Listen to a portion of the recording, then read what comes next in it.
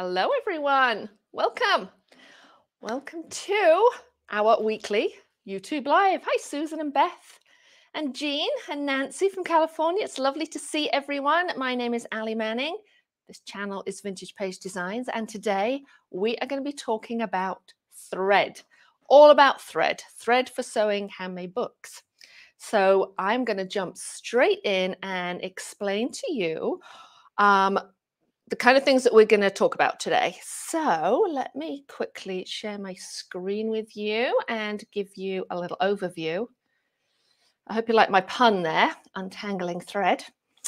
Let me make sure you can see that. So I'm going to go through these key points today, how to choose thread. I'm going to give you a whole bunch of examples of different threads that I have. And we're going to talk about thread sizes. We're going to talk about waxing your thread. And we're also going to talk about some resources and give you some useful links. So hold fire on your questions. Hopefully I will cover any questions. But once I have gone through this quick presentation, you are more than welcome to ask questions, and I will answer them as best I can.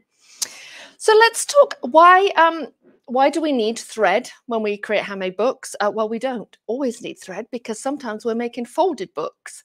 And so we don't always need thread, but we often need thread when we are trying to hold pages together, pages or signatures together. So we use thread to, let's give you another example.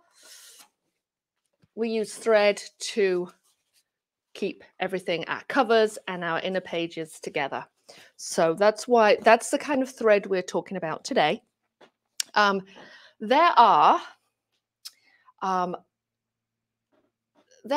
sort of like, there's kind of a checklist that you can go through when you're thinking about choosing thread. There's no right or wrong answer to this. And some of this is definitely sort of experience. But the first thing that I think about when I'm choosing thread for my book is, what's the point of my book? Like, am I going to have a book like this one right here, where I use it every day and I write lots of notes in? So that's the kind of book that's going to get a heck of a lot of use. I mean, there's just, yeah, tons and tons of notes in here. So it's going to get a lot of use. So I'm going to use a different thread to a book that is just going to, say, sit on a shelf. So this is the book I made with Kristen in the Bookmaker Collective. And this is a really lovely book. I finished it, then I bound the pages with just a simple stitch. And this is going to sit on my shelf. So this is not going to get a lot of use. So the type of thread I could use for this is very different than the type of thread that I could use for a book that I'm going to use every single day that's going to get a lot of use. So you just kind of want to think ahead.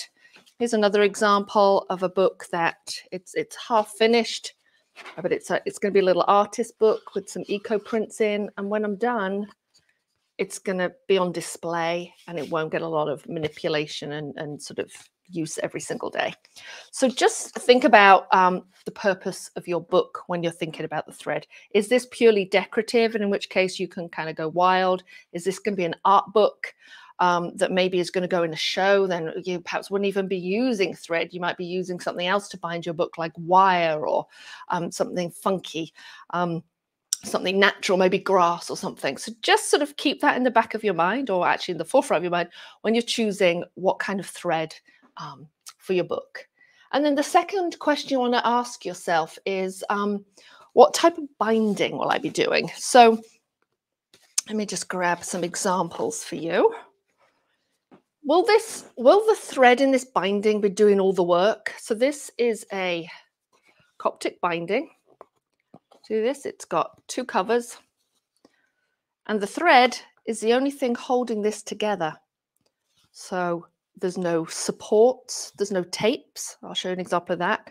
The end papers here aren't glued down and adding extra support. There's no glue. It's a completely non-adhesive binding. This thread here is the only thing holding this book together. So we don't want to go with a really thin, flimsy thread when creating an exposed binding like this that is wholly reliant on the thread to hold the thing together.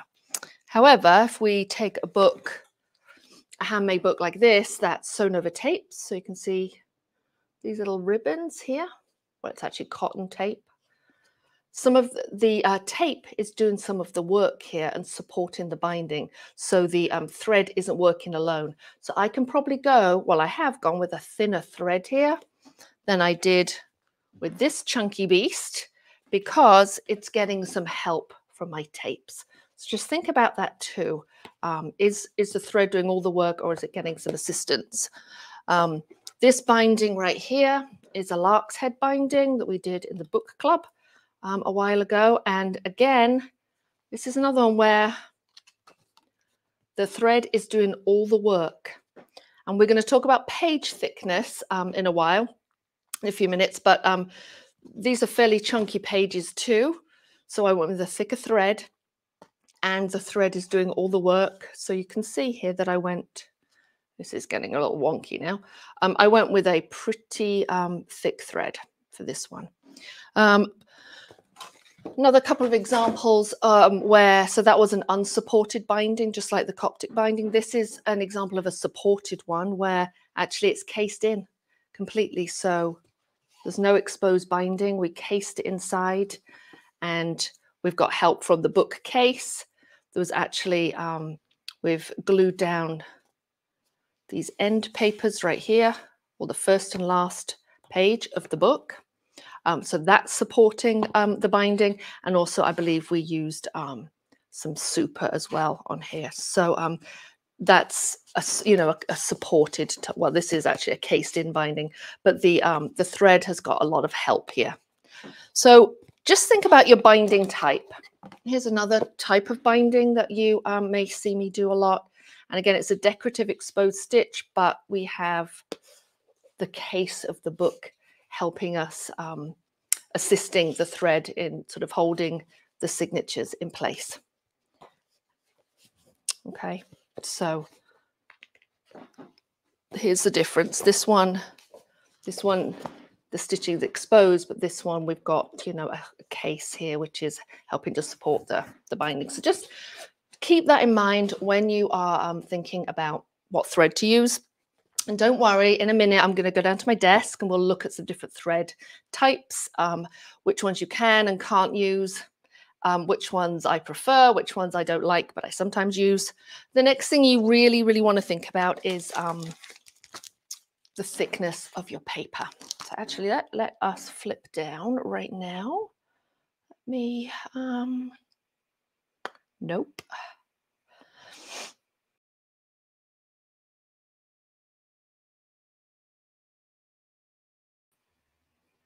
Sorry, folks, just trying to get this. There we go.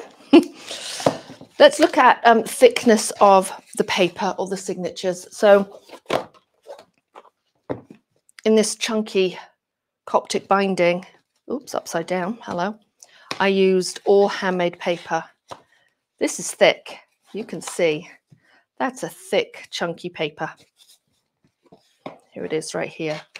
So the thicker your paper, the thicker the thread you're going to use. This needs a lot of support, this thick kind of paper. If you just try and use a very skinny thread on here, it's not going to be strong enough to support the binding. It also might cut through the signatures, and it's just not going to be strong enough to hold up this thick paper on this exposed binding. So I used I'll show you in a minute which one I use for this. However, if you have got a book with thinner paper, so this is sketch paper. This is like no, it's a drawing paper, maybe a 70-pound drawing paper, and I've got the supported binding. I was able to go with a thinner thread. So the thinner the paper, the thinner the thread you're going to go for. And here's an example of, some of you who do calligraphy may know this paper. It's called Tomoe River paper. And while it's strong, it's really thin. It's like 52 GSM. So it's a thin paper. So you're going to go with a thinner thread. If I went and used a big thick thread and pulled this through, it would rip my paper. So that's another thing to consider. The thicker the paper, the thicker the thread, thinner the paper, the thinner the thread. And I guess the ideal thing is to find sort of something that's middle of the road. So and I'll talk about those in a minute when I show you some different threads that I like. Let me see if there are any questions. I don't think so. Let's see. Just double check. Oh no, Mickey can't comment on YouTube. Oh no. Excellent. Good stuff. Ay, ay, ay. Hey, Mickey, how are you? Hi, Allie. Hi. You can't answer questions on YouTube. Well, I posted because I figured somebody would want to know what super is, Yeah. and apparently it doesn't show up. Oh, well, that's too bad. Unfortunately, So we do have. you can leave me up here if you want. No, that's okay. That's okay, Okay. because I have to share my thing. Well, can you actually see comments on YouTube? I can see comments, yes, but Okay. nobody can see mine. Oh, are you logged in? Yes. Okay. Well, maybe you and Amber can chat in the private chat here, and then she can post them for you. And I'll collect the links that you're talking about, and we'll make sure they're attached to the YouTube live recording. That'd be wonderful. Thank you. Okay. Carry on. Okay. It's all good, folks. All good. All those technical glitches. Let's just run through one more time then what I just said. We're going to think about the purpose of the book. We're going to think about the binding type. We're going to think about the thickness of the paper. The second thing you want to think about is availability. Right now, there's lots of things that we can't get hold of because, you know, of supply issues and also price. I mean, some things are just getting so expensive. So really, you want to think about what do I have available to me? What can I, you know, what do I already have in my stash? So just think about that too, or it could be the middle of the night and you have to make a book and you may only have embroidery floss, then that's what we use and we figure out how to make that work. So availability is something also to keep in mind, but ultimately your experience when you choose thread is what is going to deter. You're going to just, as you make more and more books and you try and experiment with lots of different threads, you're gonna gravitate towards the threads you like, the papers you like, the bindings you like. You're going to have go-to ones. So if you're just starting out and feeling a little bit overwhelmed, just keep experimenting, keep practicing, and you will you'll wind up curating down the kind of materials and the tools and the bindings that you like. Let's flip down and I'm going to show you some examples of different types of thread so we can see what we're talking about here. I have to switch this round. Nope, that's not what we want. There we go. Yay. So let's look at some different types of, let's put this paper away. This Tomoe River paper is pricey, so I don't want to crease that. Okay, with the handmade paper. Let's take a look at some of the things. Let me tell you first of all what is not going to work. What is not going to work is thread that you would use in your sewing machine. You can see how thin that is, and hand quilting thread. It might be obvious, but not to everyone. So this you are not going to use to bind a book. So sewing thread is a big no-no. But what other choices do we have? We can buy pre-waxed linen thread. We can buy some unwaxed linen thread, which we'll look through. We can also work with, where are we? Let's see. We can also work with pearl cotton. And we can also work with embroidery floss as well. And there are advantages and disadvantages to both. Some people also work in silk. I personally would only use silk for headbands, but I do know some people sew with silk. Some other options which I don't love, but you may come across, and this is maybe what you have at home. Some people like to work with hemp cord. This is readily available in the big box craft stores. I find this a little thick. It says it's £20. So if you're able to find one that's a little bit thinner, you just see how thick that is. I find that a little thick, but it would work for a chunky binding like that. What it wouldn't work for is a more delicate binding. Say something like this, a more delicate binding with a thinner paper. So if you were to use the hemp cord, so it's thicker, you're going to go with thicker paper, thicker signatures. Another thing I'm not in love with is polyester. This is from Amazon. It comes in a bookbinding kit. I think it's meant for leather. It is waxed and it's polyester. I don't love it. Sorry. If it's all you have and you need to make a book, you're going to choose a paper which is quite a bit thicker. So you could not use this on thin calligraphy paper or copier paper or anything. So this is the polyester that is really, lots of people buy this on Amazon and it's really not my favorite. But in a pinch, you could use it with thick paper. So what's my favorite type of thread to use for making books? Well, I use wax linen thread. So it's already had wax added to it. It is linen, not cotton. And the reason I like that is because linen is stronger than cotton. Cotton does work though. And I use basket weaving thread. So I'm sure Amber will include in the comments for us the link to Royalwood Ltd, which is in the US, and that's where I buy my basket weaving thread from. And in a minute, we'll go over sizes, but I'll just let you know that this comes in ply. So actually, this is in the wrong order. Here is a 2-ply thread. Here's a 3-ply thread.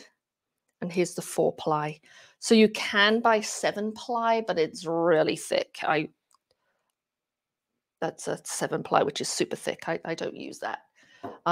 So for example, this was a 4-ply thread because my paper's chunky. This right here was a 3-ply thread because my paper was a little thinner. And then inside this case-bound book, I used the 2-ply thread, which was this one right here. Thinner paper, thinner thread, thicker paper, thicker thread. The reason I like this is it's pre-waxed and I'm lazy, but it is heavily waxed, this paper, this thread, I beg your pardon. It is heavily waxed. What you might find at bookbinding supply stores is wax that is polished. I believe that this is polished. So it has a thin layer of wax on it. And then you can always add more if you want to. So that's a really good option. We will talk about these numbers in a minute because they confuse the you-know-what out of everyone. And then you can buy unwaxed linen thread. Londonderry is a really popular brand. I know you can barely see that. It's called Londonderry. It's really popular. You can buy it on Colophon in the US. And you can just do a Google search for it if you would like to find it in other countries. And I'm sure you can buy it directly from them too. The nice thing about this is it's inexpensive compared to these big rolls, which are really pricey. These are much smaller amounts. They come in all different sizes and they come in all different colors. So you could get a nice range of colors from Londonderry, which is a really nice option. But this is completely unwaxed. So you have unwaxed linen, polished linen, which is a thin layer of wax, and then the basket weaving thick, thickly coated waxed thread. And that is my preference. So they're the kind of threads that you're going to find. But you say to me, well, I don't have access to linen thread. You can use cotton. So cotton is perfectly fine. If I had to choose between embroidery floss and pearl cotton, I would go with pearl cotton. And you can buy pearl cotton in fabric stores. You can buy it at big box supply, big box craft stores. And it's inexpensive and it comes in bajillion colors. The reason I'd go with pearl cotton is that it's twisted. So you can see how the threads are twisted together, whereas the embroidery floss pulls apart quite easily. So you're going to find pearl cotton easier to work with, particularly if you're a beginner. Of course, you would wax both of these because they're unwaxed, but even so, you may find embroidery floss difficult to work with if you're a beginner. And then the pearl cotton comes in lots of different, well, it comes in 3 main sizes. A number, let's see, that's a number 5. So the number is on the end here. Of course, it gets messed up. So it comes in a number 5, a number 8, and a number 12. And this is actually a really good time for us to think about the numbers and these sizes. I have a chart for you that will help you decide which ones are equivalent, which pearl cotton is equivalent to my wax linen thread that I like. So number 12 is the thinnest and number 5 is the thickest. And I'll show you in a second on the screen how they compare. But personally, I would probably mostly work with the number 5, I think. And then you have embroidery floss. Nice thing about embroidery floss, cheap, lots of colors, and you can even get like hand-dyed ones as well. You can get variegated. You can even get metallic, although be careful because they're a little bit brittle.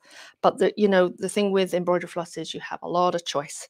So I will cover waxing these in a minute, how to do that and why we do it. But first, I'm going to check your questions and talk about these different numbers and sizing because it gets really confusing. This has got a different numbering system. This has a different numbering system. These have different plies. So if you're trying to order online, it can get really confusing. There we go. Pearl cotton. Yep, that's right. Let me see. I'm just trying to switch around. So when we talk about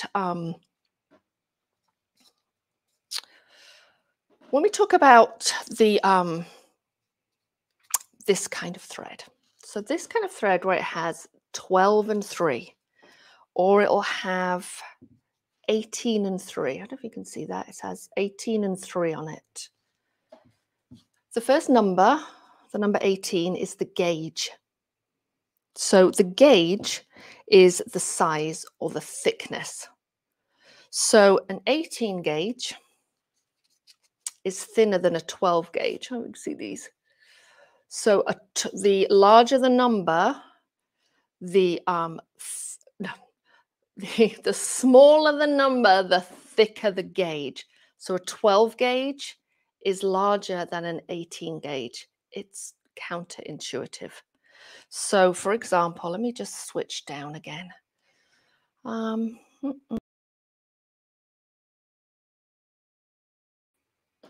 Oops, I'll just do it like this. Hopefully you can see. Let me just, there we go.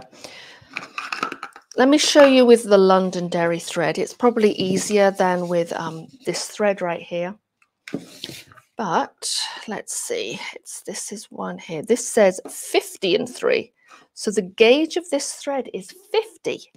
Let's move all these. We have a thread festival going on here. This is a 50 gauge. So that's pretty skinny. You can barely even see it, right? Can you even see that thread? Whereas this one right here it says it is 30 and 3. So that is quite a bit thicker. 30, skinny. I mean, 50, super skinny. And then you've got 30, which is a little bit thicker. And then what other one do we have here? We have, oh my goodness, we have an 80 gauge. That's super thin. See, I mean, I know it's difficult for you to see, probably. It gets more light here. But the larger the number, the thinner the thread. So 18 is thinner than that 12. I hope that makes sense. And then what does this second number mean? Well, that's just the number of threads that are in there. So these both have 3 threads. So here's the yellow. There are 3 threads here, and they are an 18 gauge. This one right here also has 3 threads.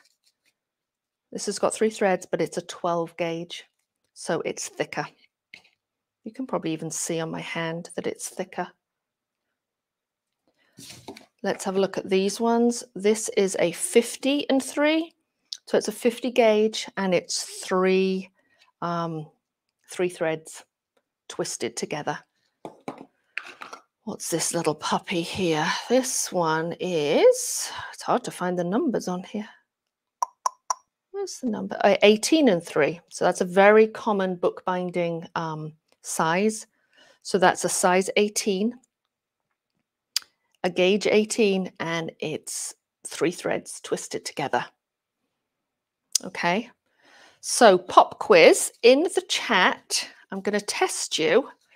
I've got these 2 threads here. One's an 18 and 3, and one's a 12 and 3. Which thread is thicker? Is the 12 thicker or is the 18 thicker? And remember, it's counterintuitive.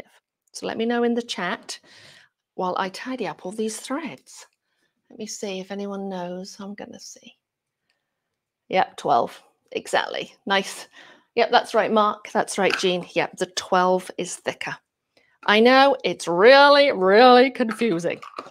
And the best thing is if you can just feel them yourself to see what's thicker, but often we're ordering these online, so we can't.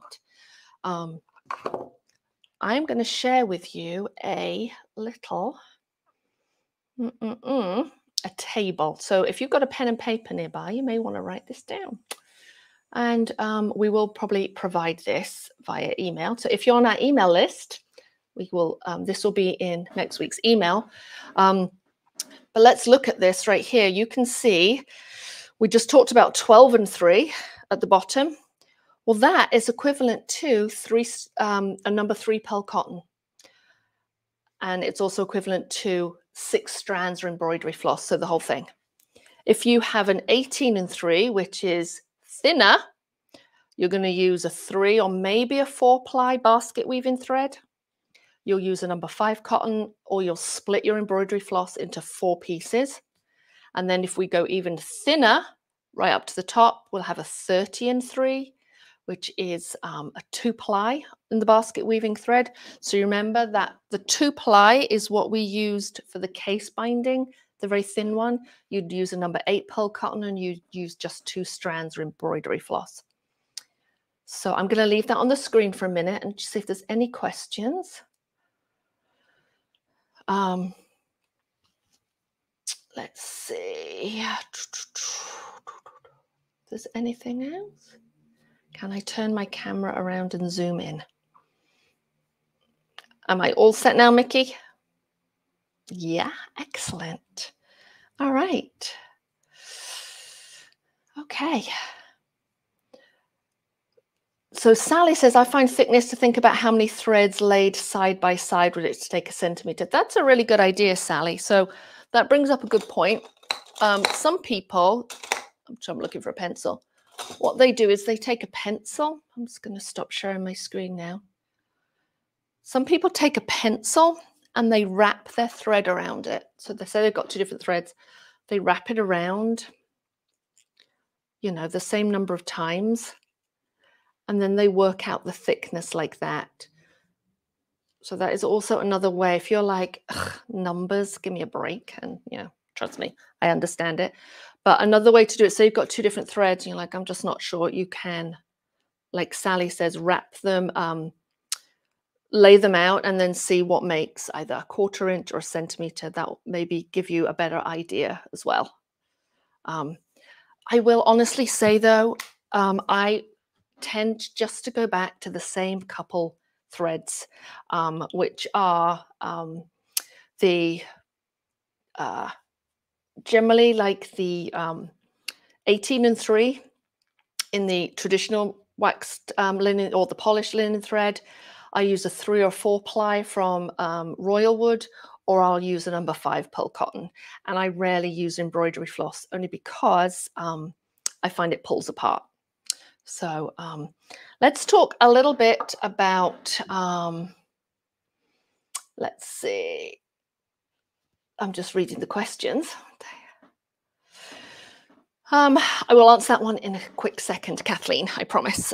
Let's just talk very quickly about waxing, because I keep talking about waxing thread. So if you're using pearl cotton or you buy polished wax thread and you want to add some extra wax. First of all, why do we wax? That's quite a good question. One of the reasons we wax is so that our knots hold tighter. The thread glides through our sewing holes more easily, and then the sewing also stays in place. It just stays in place a lot better with rather than without wax. And also I find it also stops me tearing my paper as much if I have some wax on my thread. So it is really important to add some kind of wax to your thread. But you're going to use beeswax, not candle wax. Let's just take that out. So don't use a candle, which is, I don't know what even candle is. It's soy or paraffin. I don't know. You want beeswax. You want to buy a block. So you can just go to buy a cute little block like this from like, if you don't get it from a bookbinding place, you can get it from like a health food store. A lot of gift stores sell them. They sometimes comes like this, place where they sell honey products, farm stand. But you may also find it in your fabric store, and it'd be like a cake like this inside a plastic holder. And then you drag the thread through these holes right here. So you would grab your piece of thread. Let's find an unwaxed piece.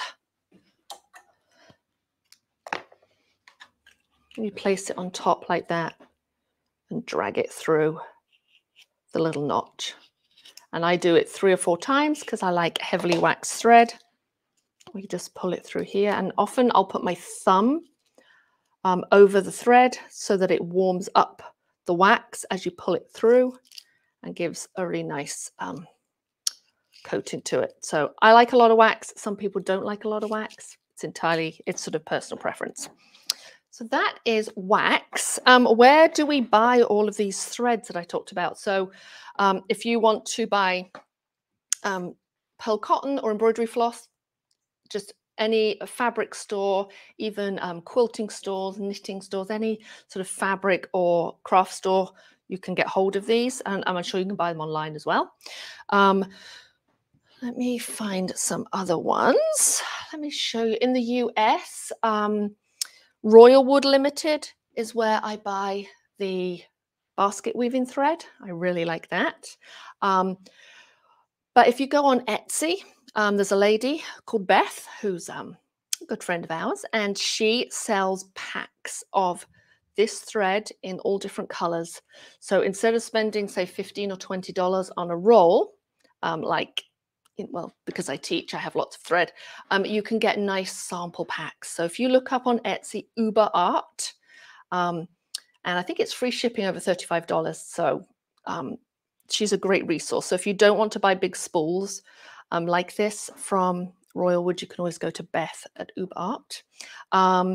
Colophon Bookarts in the US sells the Londonderry thread, and then they also sell the regular bookbinding thread as well. So does Hollanders, so does Tallis, and they're both bookbinding suppliers. What I will say is that if you are ordering from any of these places and Royalwood Ltd, you can get sample cards.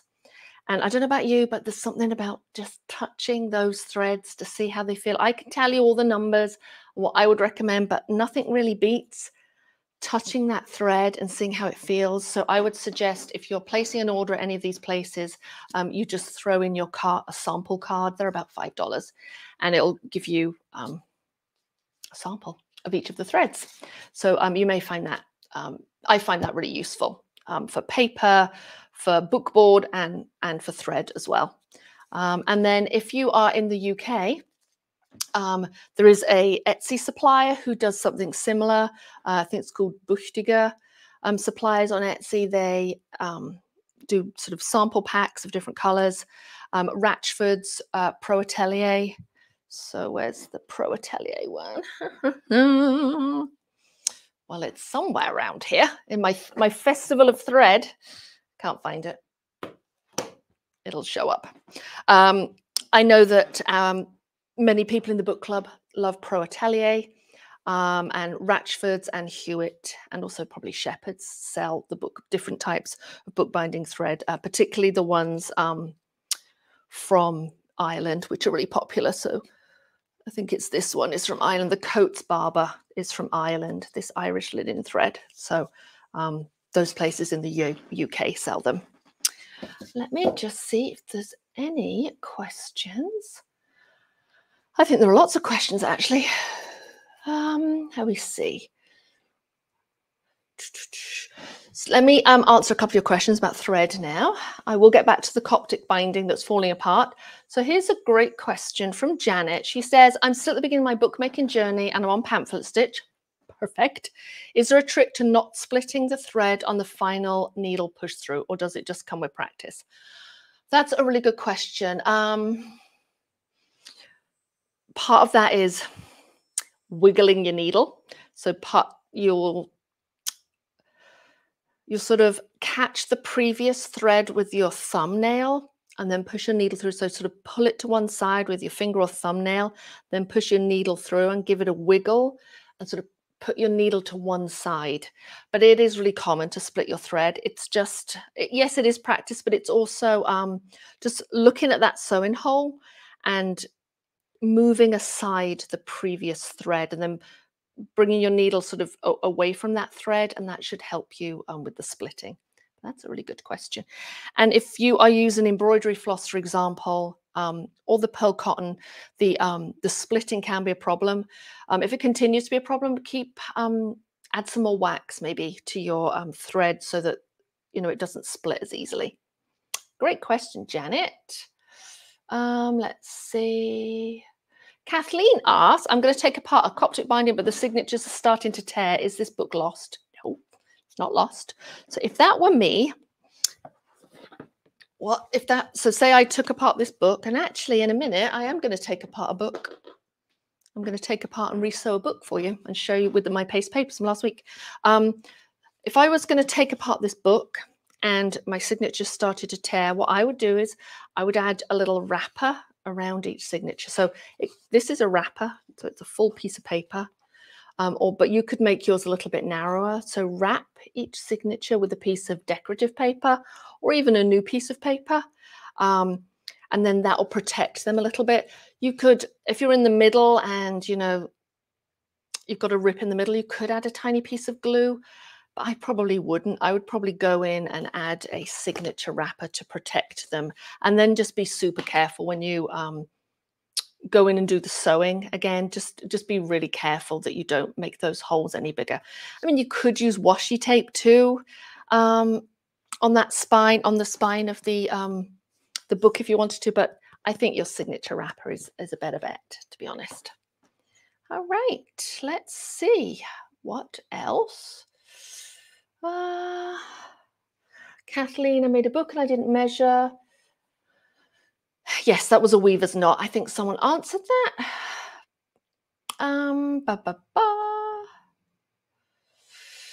Let's see.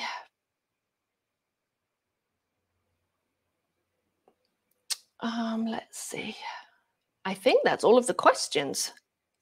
Let me get rid of that. I was going to quickly show you. Would you like? There's a question about watercolor paper. Okay, where's the watercolor paper question? So if I don't know what the question is. I can't see it. Let's see. Mickey will pop it in. You want to tell me what the question is, Mickey? Okay. Hi. 140-pound was very thick. So the question, I'm sorry, I don't remember who asked. What is your favorite watercolor paper for using? And that's not quite as thick as 140-pound. I don't use a ton of watercolor paper. If I was going to use watercolor paper, I'd use Arches, 90-pound. But also, I'm a bigger fan of printmaking paper, so I just find it a little bit more versatile. So, so Arches would be my favorite, or maybe I like Stonehenge printmaking paper. I have to say that is my favorite kind of paper. So I'm not an expert on watercolor paper, so I don't want to tell someone which way to go, but I would personally choose Arches. But if others have suggestions for their favorite, go for it. I don't care for the Canson that you buy in the pads, just because it's very woody and it breaks easily. So if you're going to use a watercolor paper, find something with like a lot of cotton in it, or as much cotton in it as you can afford, I would say. But yeah, Cardi as well is I personally go for other papers over watercolor paper. So were there any other questions I missed? Let me just say that I think it's the links that might be the problem in our Amber and I commenting on YouTube. It's not liking links. So we're putting names of things in, but just to let everybody know, we'll post all of the links on the recording and also in Facebook. Yeah. And I did put a whole bunch of links underneath the description, I think. Did I? If you look in the description of today, I think I put some links in there, but perhaps not everything that we talked about today. Yes, there are definitely links there, and we'll add more. Okay. Where can we find Tomoe River paper? Sharon asked. So where did I buy my Tomoe River paper? I got mine at Jet Pens, but a lot of calligraphy supply places. So anywhere where you can buy fountain pens, like is it Goulet and places like that. Maybe I'm not pronouncing it correctly. Anyway, you can buy fountain pens. It's where you would find the Tomoe River. I would just do a Google search because you can find it in lots of different places, Sharon. But yeah, I got mine from Jet Pens. I'm pretty sure that's where I got it from. Let's see. Thank you, Amber, for sharing that comment. Yay. All right. Would everyone like me to see me rebind my book or no? That's just, I don't know. Maybe you don't really want to see it. I don't know. I'm going to clean up. That is the end of thread. I know we've probably got questions about needles. Oh, here's that thread I was looking for. I know we've probably got questions about needles, but I'm going to cover needles in a different live video. Okay, let's see. I'm just checking the questions. Okay. Apparently, yes, you would like me to rebind my book. So what I'm going to show you the paste papers that came out last week, and I'm going to choose one. I may have already chosen one. And I'm going to rebind this journal of mine, which is like falling apart. So I figured we would do this, and I would talk you through how I'm going to choose the thread that I use. So I just want to see Nancy's comment. She says, be careful, Jet Pens is a rabbit hole. Yeah, it's terrible. It's terrible. Okay.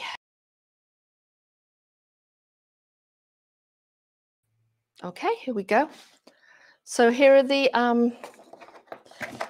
thing with these YouTube lives is that the studio winds up being a complete mess afterwards. Let's just get rid of all of the threads. We have threads everywhere. Here are some of the paste papers that we did last week. If you are looking for that video, you can find it on my YouTube channel. I don't think we can post the link, but that was last week's, so the recording is up on YouTube. I did want to show you. Here was the craft text. We paste papered on craft text, whatever that is. We used paste on craft text and used the top of a laundry detergent bottle to create these circles. What you'll notice is that here in the craft text, it's slightly blurry, whereas with the paper, it's a lot crisper. So neither one is good or bad. That's just how it is. So that's slightly crisper. But it feels lovely. The craft text feels great. I wouldn't even seal this or anything. It's absolutely fine. If you wanted to seal this, you could add some matte medium or some of the wax whose name escapes me, and someone will share it with you. I can't remember if it's like a thin wax that you put over it. If you wanted to, personally, I'm not going to. Here are some of the other dried pieces that came out. We did some asemic writing with a credit card. There's some more circles from the laundry detergent, and then we did a hair comb over the top. This one right here was pulled, so trying to get on camera. So we just folded this over and then opened it up. This is a pulled pattern. This was the credit card that we, this one and this one. It's a credit card that we cut with the crocodile, cut notches in. This was done with a simple paintbrush. So is this, just simple brush lines, brush strokes, brush lines. Oops, there you go. And then these last two were plastic bags. So plastic grocery bags, sort of dabbed on afterwards. And then there's the craft desk. And then here's one I'm just playing around with. This one again was, I think it was a brush that we used just to create these lines. And then I've been experimenting with some weaving. So we'll do that in a later live. So there's the papers. And then, so this was my favorite. So I decided to use this to bind my book today. The reason I'm rebinding this, so this is a journal that has been going for about a year, and the cover, I chose a soft paper cover and it's just falling apart. So I thought I would walk you through how I choose the thread to rebind this book. So let's freak Mickey out and unbind the book. Jerry is asking, what weight of thread can I use for soft covered pamphlet? The pamphlets will have a minimum of how many pages, Jerry, will you have? I would just use 3 or 4 ply wax linen thread or pearl cotton. So let's unpick this book. Let's get rid of this rather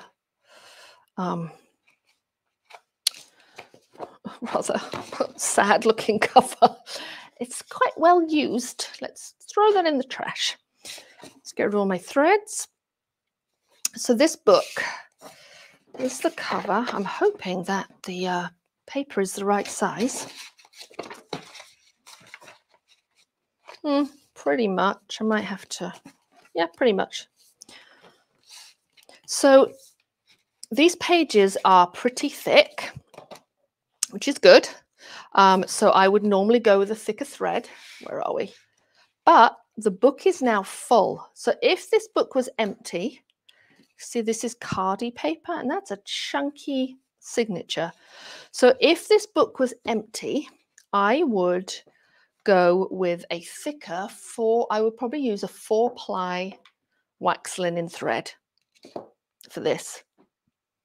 Or if I was going to use embroidery floss, I would probably go with 4 or 6 strands of embroidery floss, or probably a number 5 pearl cotton. But the book is now finished and it's only going to sit on my shelf. So what I could do is go with I could still use this heavy thread, which I probably will, but if I wanted to, I probably could go with something a little more decorative. So I could get away with, say, using an embroidery floss, which is not as strong as the linen. So I could wax up this embroidery floss and use that. So that's kind of where my thinking goes. This is going to be, it's just a simple running stitch book. It's fairly thick. The stitching is going to do all of the work really in holding this together. There's going to be no glue, so the thread's got to work pretty hard. It's a thick signature, but it's now not going to get a ton of use. So I could go with this and add some wax. It wouldn't be as strong. Or I could just go with what my instinct tells me, which is my 4 ply wax linen thread, which will definitely hold this puppy together. So I think that's what I'm going to do. Let's find a needle. Let's see, which needle do I want? So the thing about waxing your thread so much, which is what I like to do, it winds up getting all wax in your eye of your needle, so they're hard to thread. So oftentimes I'll just warm it with my fingers, and then it kind of comes out. So I have to do about 3 times. We need to punch some new holes in our cover. Let's clip this baby together. Sorry, this is a long one today. Let's clip this together. we are. Puts the holes in. And use my little punching cradle. And I'll just use the old holes as my guide. There we go, the old sewing holes. Then we'll sew this baby. That's our little traveling punching cradle. Okay. This is already waxed, so I don't need to add any wax. If I had chosen to use the less strong cotton embroidery floss, I'd be waxing it to within an inch of its life by now. Let's see if I can get this threaded. There we are. And now I'm just going to do a running stitch. I'm going to start the top.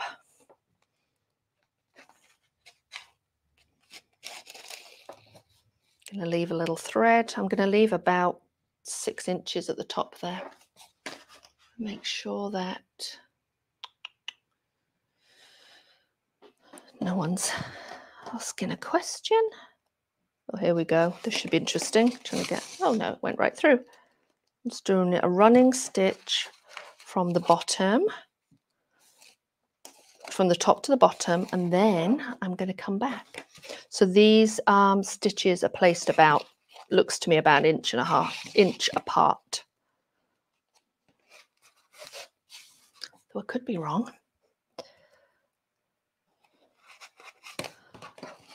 So remember, if you can't find your hole, just go back from the other side and push through. I'm going to wrap my thread over the bottom here like that.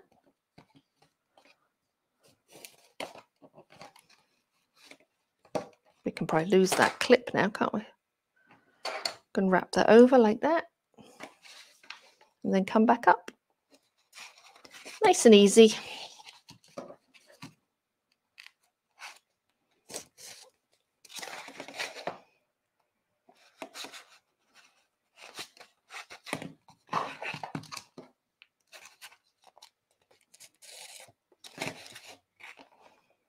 Maybe I just wanted to sew this book just because I've actually completed a whole journal, which honestly, I don't know about you guys, but takes me, sometimes I never even finish filling a journal. I've got so many half finished pieces. So now I'm coming out, I'm ending at the top here. So one thread, that my working thread with my needle on, is on the outside, and then my first thread from the beginning is on the inside, and I'm just going to tie a knot. I could either tie the knot at the top and have the threads poke out the top if I wanted to, or I could tie my knot on the inside. And I am going to tie my knot on the inside. If I wanted to have my threads on the outside, I could, and then I could add some beads. Well, should I do that? No, I'll tie it off on the inside. So I'm just tying a square knot. I'm trying not to flatten, try not to pull too hard, otherwise the cover will get squashed. So this is nice and waxed, so I'm pressing it down and holding that first part of the knot. This is just a simple square or reef knot, and that wax on the thread is going to hold the knot in place. So let's grab a bone folder, push down these threads so they sort of blend in, and then yeah. So, and I may, no, I won't trim that up. If this was, if this sort of came out further here, I might trim this up, but I think this little overhang of about 1/8 of an inch is fine. So there we have that little run-in stitch book, and I should, oops, that needs to be pulled through a little bit more. There we go. I showed you how I chose my thread for that. All right, let me see if there's any questions. I wonder if there are. Is there a hold on, let me just turn this off. Is there a reason for the thread to go around? No, it's just the type of stitch I fancy doing today. Kate, it's just my preference today. That's what I wanted to do. Good question though. Do I have a favorite needle? Yes, I like the Talus. I like the Talus bookbinding needle. Yes, I do. So, but we will talk all about needles another day. Does the wax help the paper from tearing? Asked Karen. Does it stop it tearing? I think it helps to keep your stitches more secure. I mean, somewhat. I'm just thinking. No, I wouldn't say it stops it from tearing. It certainly holds your stitches in place. What's going to stop? What will help your paper not tear is, you know, the tension that you use when you sew, and also the thickness. If you've got a very thick thread, that might tear thinner paper. So, I mean, the wax might play a tiny role, but when it comes to tearing your paper when sewing, it's more you want to pay attention to the thickness of the thread and also your sewing tension. If you're yanking your thread through, you're more likely to tear your paper, particularly if it's a delicate paper. So, great question. Jerry says her pamphlet stitch will be very thin, 10 pages max. So if you're having, so let's think about this. So this is a great question that Jerry is asking. She's going to make a pamphlet stitch book with 10 pages of very thin paper. So what kind of thread would she use? Would she go with a thick 20-pound hemp cord? Or would she maybe go with a thinner, like a maybe number 8 pearl cotton, perhaps? I mean, not, yeah, number 5. I would go with like a number 5 pearl cotton, an 18-3 linen thread, or maybe a 3. You could even get away with a 2-ply wax linen thread, or maybe even 2 strands or 3 strands of embroidery floss. But onion skin, thin, delicate, go on the thinner side of the thread, Jerry. Let's see. Anne says, I find the wax tends to stop the thread from knotting up as you pull through. Yeah, that's a good point. Thank you, Anne. Anne makes a really good point. Say the same thing again. You know, when you're using a very long thread and it can get tangled, the thread will help you not get knots in that thread. I mean, it's not foolproof, of course, and I would suggest you don't use super long pieces of thread, that you use a weaver's knot to join 2 pieces together, but I know everyone's allergic to weaver's knots. So yeah, it is really useful for preventing knots. So thank you, Anne, for mentioning that. Okay, I think we are heading to the top of the hour, so we should wrap things up. Thank you for bearing with me and for this chat all about thread. Hopefully you found it useful. Keep the questions coming. If you're watching the recording, we will answer all your comments. We'll get to all of your questions. Please, below I included a link to our newsletter. Please sign up for our newsletter because I'll be sending out that little conversion chart with the recording of this, and I will see you here next week. Next week's YouTube live will be a Q&A session. I am going to be out of the studio, so we're going to do a Q&A session all about creative business. So if you have a creative business, you're looking to start creative business, I will be answering all of your questions about that. Make sure you sign up for our newsletter because we will have a form that you can fill out to submit your questions, and I will gather them all together and answer the most popular ones. So that will be next Thursday at noon Eastern. Thank you for being here, everyone. Thank you to, hold on, I'm just going to add them to the screen. Thank you to Amber and to Mickey for being my co-pilots and helping me out, and have a wonderful week, everyone. We will see you next time. Hi.